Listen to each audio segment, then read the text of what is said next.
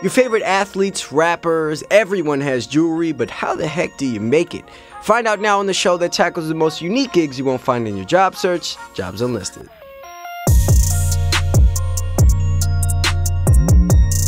It's crazy to think that the super expensive and shiny jewelry you wear around your fingers or your wrist or even your neck comes from a place that looks like this. A once active gold mine, one of many from the 1800s gold rush, and we're just 45 minutes from downtown LA. But gold only accounts for one of the many materials and ultimately steps it takes in becoming a successful jeweler. And so what better place to start my journey than right here.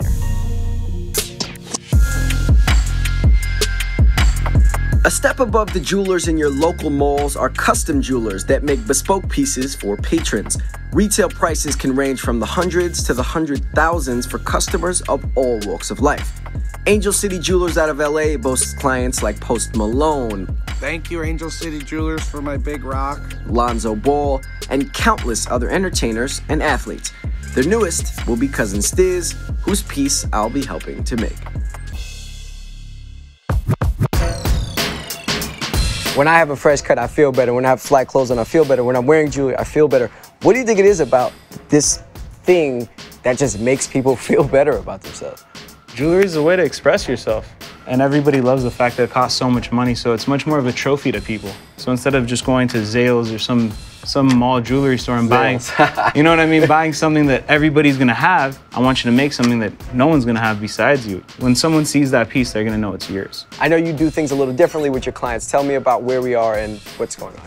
All the artists that I work with, all the people that I sell to have no idea what it takes to make jewelry. They're just used to spending a lot of money on it. But what I wanted to do with Angel City Jewelers is bring people along pretty much on the ride of A to Z, from the entire idea of what you have to once it's done and what it's gonna look like. I assume then the next step is on you. Do you begin drawing or do you begin making a render of some sort? What's next? We start the CADing process. The CADing process is essentially a computer-aided design. It's a rendering of the image. The CAD's gonna give us the blueprint to let us know where we are on the piece. Long story short, the CAD helps budget out the piece, figure out how much it will cost, and what materials are needed. Once that's squared away, it's time to start making the fancy jewelry. Oh yeah, and by the way, I promise this process is not as glamorous as you'd think.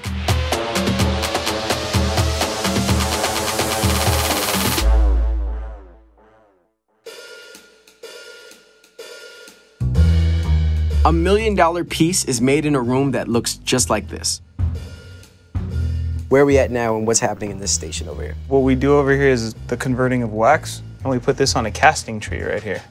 We put this into a cement mixture, and we take the impression of this, and this is what essentially gets turned into gold. Like Isaac said, we make the piece exactly how it will look in wax. Once everything checks out okay, we create a cement mold from that wax, and that's the shape the gold will eventually take. We've all heard of 24 karat gold before, which is 100% pure. But because it's too soft to make durable jewelry with, it's essentially watered down with a bunch of other stuff. So what are you adding in there right now? It's alloy with the silver. Alloy and silver? Yes. Got it. How much money is this worth right here? Like $1,875. $1,875. To see how gritty this process is, this $1,875 worth of gold is sitting in a fruit cup. This once had probably peaches inside, and now it has literal gold. Now that the 24 karat gold is mixed with the other metals, it's time to melt it all down into one. I'm excited for this.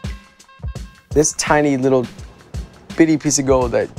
You're looking at about 40, 50 bucks right there. For that little tiny little shit. Pure gold right there.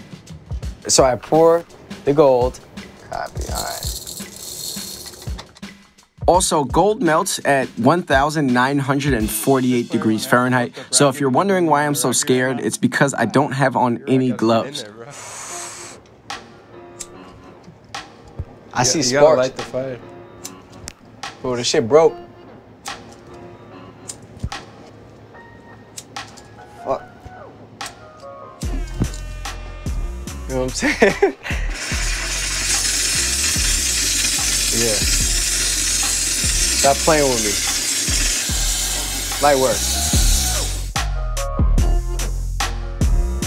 Once it's melted, we pour the liquid gold into the mold we made earlier and let it cool and harden. How long does this need to sit? 10 minutes. 10 minutes?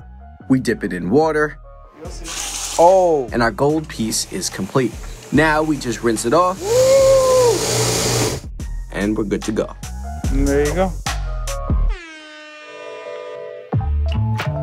How modern would you say this process is? Because I'd envision that they would already have like robots and machines that can do all of this. Nah, this is how they make jewelry. There's no expedited way. So even though this is a little prehistoric, it's been the same method since the dawn of time. Do you think that there will ever be a time where a human being is not doing this? I don't think any robot will have the eye that a human will have and the touch. I hope not. This is Shit, that's scary. It's not like a parking lot attendant.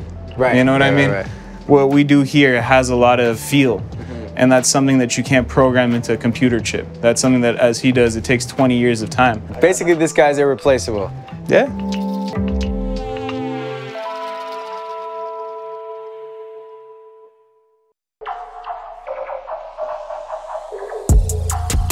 That's a wrap for day one, and day two is the part that gets everyone excited, the reason everyone's here, the diamonds.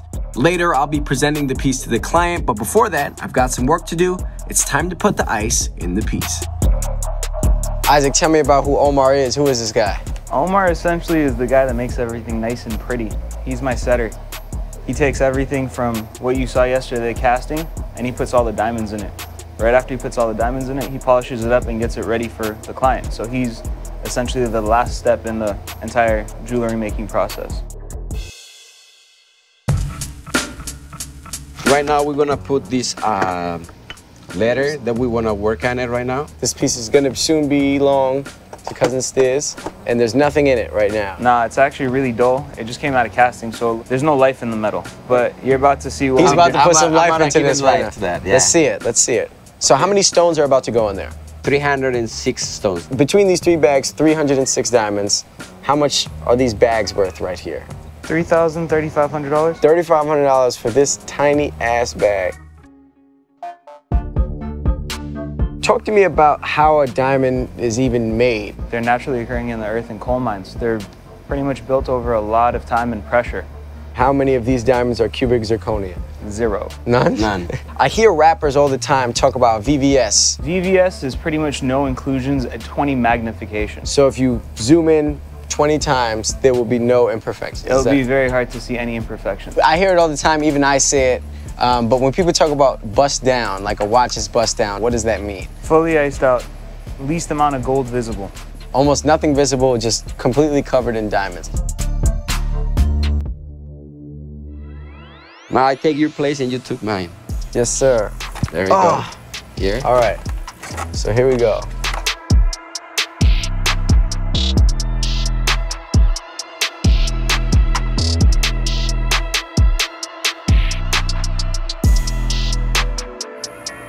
All right. Pretty much you did it. I think I just did it. Do you want to look at it? Yeah, you did it.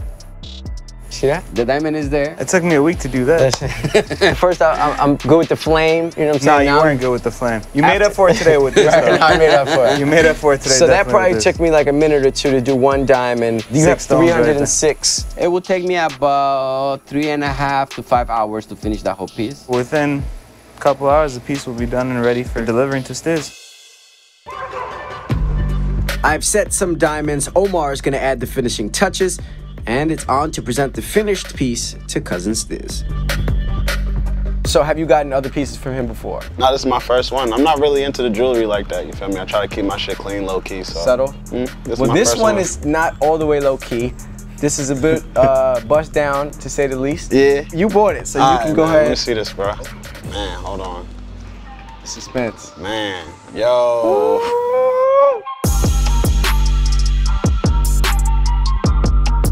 It looks great. Yeah, this shit's hard, Let's get bro. some flash on it just so we can see them diamonds dancing a little bit.